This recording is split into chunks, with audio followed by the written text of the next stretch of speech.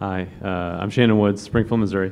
I had a question about balancing the role of autonomy for the patient to make decisions on accepting what risks they personally have with the obligation as a team physician to a professional organization or a university who expects you to protect them from potential legal pitfalls. How do you balance that as a physician and try and do the right thing for your patient and serve your role to the universities?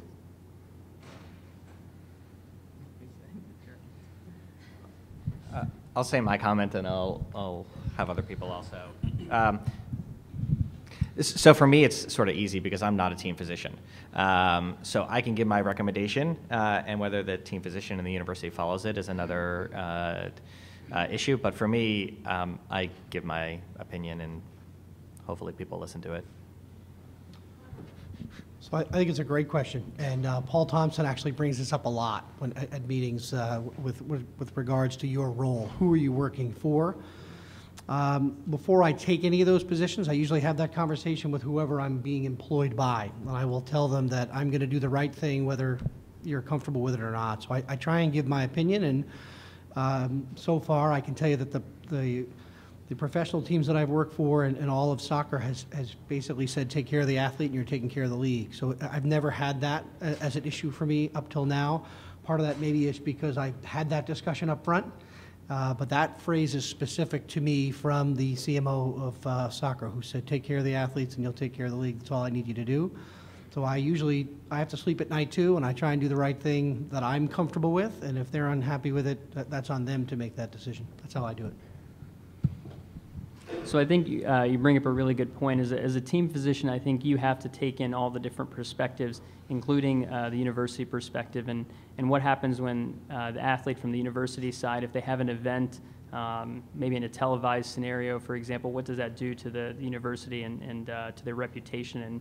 And so you are caring for the athlete, but you sort of have all these different factors, and it's not easy as a team physician.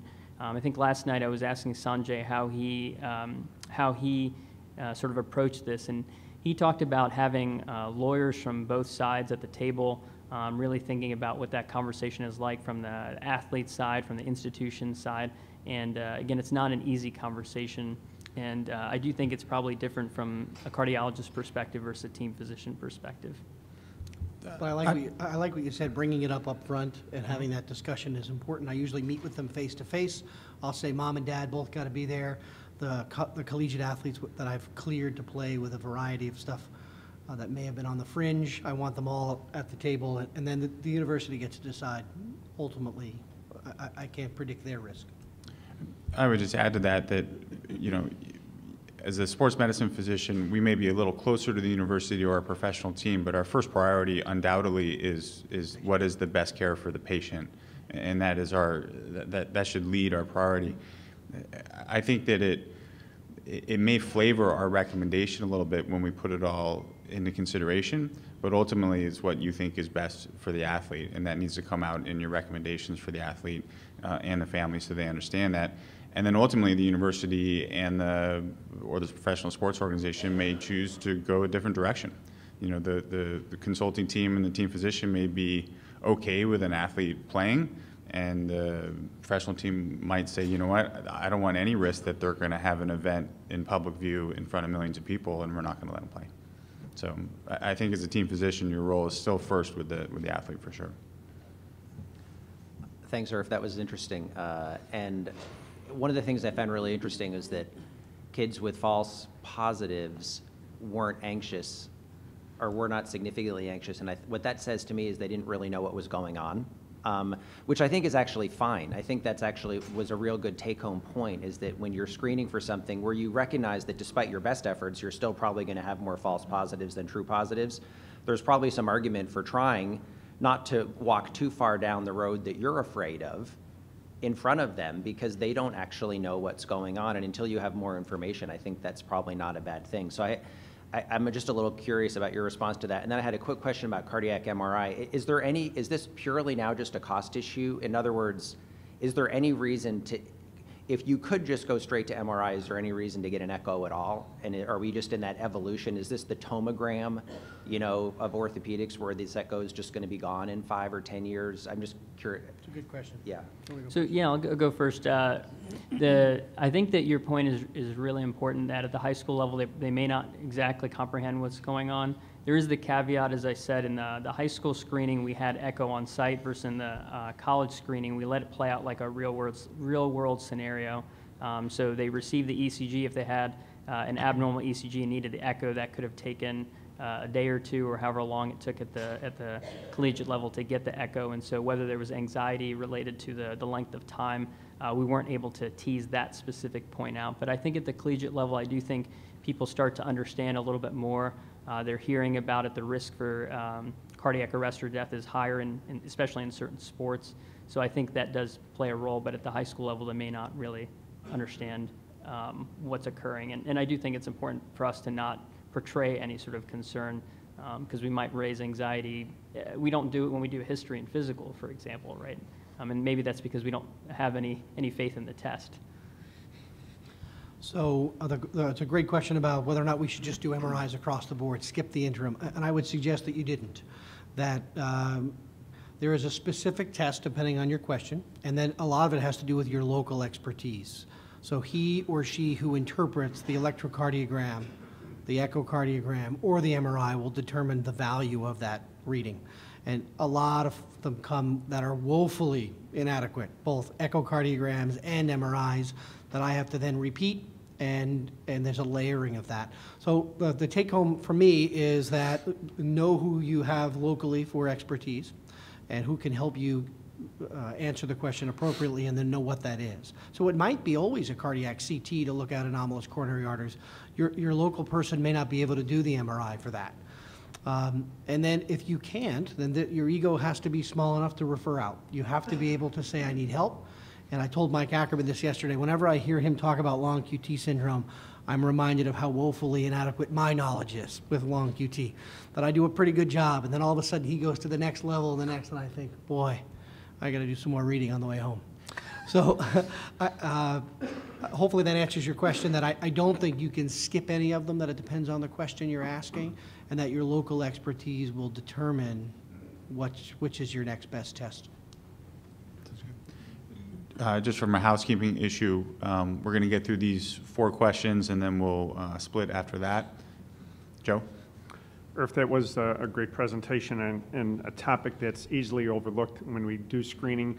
We get wrapped up in the operations and ECG interpretation, and then it's easy to overlook this psychological aspect of particularly the students or athletes who have issues.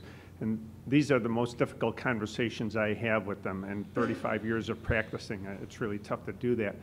But my question is this issue of refocusing. And so when I look at a student athlete and I say, you know, you maybe ought to look into something, I get that look from them like, you don't know squat, you don't understand anything. So do you employ, engage their coach, someone that they respect from the athletic standpoint, to help them with this, and how do you go about that? Because as a physician, I'm just not equipped to do that. I don't have the credibility, I don't think, with them. So there are 2 things. I think you alluded to one. I think the first is it's going to take time to get to that refocus. So that's where the multiple conversations come in, and building that trust if you don't have it. I think what's fortunate, me having the family medicine background and me being able to follow up with patients, I guess I have that ability to build a relationship, and over time maybe that does something for the patient. And then the second is thinking about the entire support network. So coaches, friends, family, mental health counselors, athletic trainers, whoever that might be, sort of building that whole support network. And then over time, they'll probably build a bridge with somebody. Maybe you can connect them with somebody else who's been diagnosed with a disease. So that's where the Connected by Hearts program may be important. But it does take time. And I think that people will find that there's something else that they might be good at, such as mentoring or coaching, playing instruments. That's another one that we found in people. So this is just maybe some suggestions. So I'm involved in military aspects of this thing, so all the people who are student athletes, just consider them with a uniform on, same kind of thing. And they haven't had any EKGs in the past, and now we're hoping that it's coming in the future. And all the issues that were raised this morning, my concern is if you're a physician and you've got two trailers, one of them's got the Seattle criteria and the other has only an EKG, how are you going to feel about the outcome of defining a test? Because you're going to have false negatives and all kinds of stuff going on in that situation. Does that make any sense? Sorry, so can you just explain in a little bit more there what you mean? Well, your only tool that you're going to be allowed, because the military is very restrictive, is an EKG, period. Mm-hmm. No echoes, no other follow-ons, no genetic testing. We're going to be fighting, to go as far as we need to go for the best coverage. So let's say the international criteria. You can't. I'll just say that you can't initiate an ECG program without having the resources to do the proper follow-up. Totally. And so, I think as much as ECG may identify some disorders as the gold standard, it might identify long QT perhaps or pre-excitation. Even those need additional workup and management. So I think that part of the package the military needs to consider is not just getting a good ECG device or using the right criteria, but having a whole program with the resources and the specialists available to do the proper evaluations afterwards. Okay. Has to be hand in hand. Yeah, so I think the military opens up a whole other issue. I've seen a number of of folks from there, and because they are owned 24/7, there is no off time for them. It becomes really a big challenge with regards to how you handle genetic testing. None of that can be hidden. So if you identify it, the military gets it whether you want it or not, which is different than everybody else. So I couldn't agree more that if you're not going to do it comprehensive, then it can't really be done. Thank you for your comments on the MRI and follow-up, and I'll be more confident in ordering it. The problem for me is a lot of these kids come from out of state, and I can't order them, so I have to go to the primary. But Aaron Baggish had a great idea. He said before they even leave home for the season, you contact the primary and say they are to order it there and hope that they do a decent MRI and follow-up. The other one question is MRIs in people who have like slow heart rates but very irregular from all ectopic beats. Do you get a decent interpretation with that? Sure. So slow or fast heart rates are not a... I have someone that has a heart rate of 30, but he has so much escape rhythm that it's just ridiculous. You look at the EKG and it's just very irregular. Yeah. So it shouldn't be a problem. It will be technically more challenging because of the way the MRI is collected. It does pieces of each R to R interval, so it'll take a longer time. The breath holds could be a little bit longer, but there are ways you can adjust the MRI setting so that you get smaller pieces, so it's a little more tolerable for that individual. The faster the heart rate, as long as it's regular, it's always doable. In fact, the MRI can be done even faster, so we never mind a heart rate of 95 or 100 if they're nervous or whatnot. The slower ones are a little more challenging. If you're in atrial fib, we used to say the arrhythmias were a really big challenge and that it would make it impossible because of the triggering. Mm-hmm. But now they have things called MR echo, which are sort of free breathing sequences, so that they can be breathing the entire time, and you get sort of an echo look to the MRI, but with a little better contrast resolution. So again, the measurements are better. So depending on the expertise locally, that should not be difficult to do. But I feel your pain on the out-of-state issue. It is definitely challenging with them coming with CDs from other places. Will they play or not? Did they send you a brain MRI instead of the heart MRI? We were laughing last night. That was a story. We were all joking. Like, this is a great knee, but I really need to know what the heart looks like. So the challenges are definitely there when they're out of state. But with regards to arrhythmias, easily overcome with some expertise. Thank you very much. Last question, Jim. Hi, Jim Chestnut from Oregon Health Sciences. A couple of questions. One, we run into a couple issues where we've had screening programs come in and haven't coordinated with the sports medicine team, like the team physicians at all. And I was wondering if you could comment how you logistically go about that. And then the other issue is when the athlete actually has a positive ECG, I mean, wherever you find that, I would assume at that point they're disqualified until they have further workup.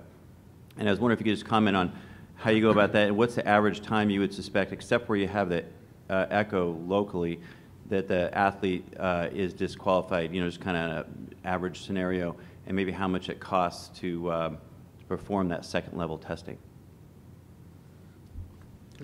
So first question again, you're asking about coordination between Right. A school and the team physician? Right, Is because that- some schools are approached by a program at, let's say, the school secretary level and said, we want to do screenings, and then a screening occurs kind of a peripheral level to the sports program, and oftentimes it's even done in season, say during a basketball season, athletes are found to have positivity, but then they're sent off to get further testing.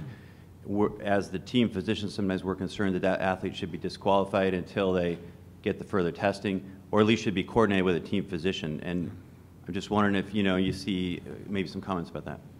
I can Yeah, comment. go ahead. I was going to say, first of all, I'm very cautious or hesitant to accept external programs to come in and screen because they don't offer the comprehensive package. And I worry that they're doing screening, identifying ECG abnormalities, and then leaving, and don't have access to the primary care physicians or the consulting docs that really need to follow that person, order the right secondary investigations, et cetera. So they may provide a service in terms of the ECG and interpretation, but that's not enough to do ECG screening. You need the comprehensive program. We had a little bit of this discussion yesterday, I think, in our workshop, in that over time, when we had the Seattle criteria in the red box, were a mix of what I would consider more major abnormalities and minor abnormalities, meaning we had infralateral T-wave inversion and left axis deviation sort of meaning the same thing, and they really don't. Meaning that back then I wondered, do we really need to have temporary restriction, is the word that I use, while we get that evaluation. I think now in 2017 with international criteria, if they really have a red box finding, there are no sort of minor red box findings. Those minor ones are in the yellow box for a reason. So if they really have a red box finding, I think that you're justified to do temporary restriction, get the full evaluation, and then return them to play, or other words. In our NCAA study that had 35 institutions, the average time between ECG abnormality and return to play was 2 days. So typically it's not an enormous burden to get them back at the collegiate level. It sounds like you're recommending that if the screening program's done, that be coordinated with the athletic program so that they get the immediate results if somebody's flagged, so that person doesn't play until they're screened? Absolutely. Once you want, I think as a Right. team physician, you'd want that information, Right. and then you'd want to drive that work up, expedite it, et cetera. But I think once, even if you didn't want the information, once it's in your lap, I think you have to handle it. Right, thank you. Yeah, I think you have to have the appropriate infrastructure in place, and that's one element of it. But certainly having what you do with follow-up testing, who gets it, who gets referred, what's the next step, all those things need to be in place before you have a screening program. Most of the colleges, all of the colleges locally that I work with have my cell phone number. When something becomes abnormal, I get a phone call, sometimes a text with the electrocardiogram on it, and I can almost always see them within 48 hours, except when I'm out here. But they can usually be seen very quickly, because our goal shouldn't be to keep them off the field, right? It should be to get them back on the field. And I think if we don't keep that in mind, the athletes will start doing these fewer and fewer. They will rebel because they don't want to come off the field, right? They're bulletproof, like I was, until I got less bulletproof. Perfect. Well, that was thank you very much, panel and speakers. This was a great morning. I want to comment that we are right on time. Feedback yesterday from our breakout sessions was that they could be slightly shorter. So rather than an hour for our breakout, we have 40 minutes. I think that's perfect. This room will be a presentation on advanced ECG interpretation that I'm going to give. In the Ballard Ballroom are some sports cardiology cases that Jordan Proctor and Dave Owens are going to walk through. And then we will get back on track with our break at 10:10 and then return here for Aaron Bagish's keynote at 10:30. So thank you.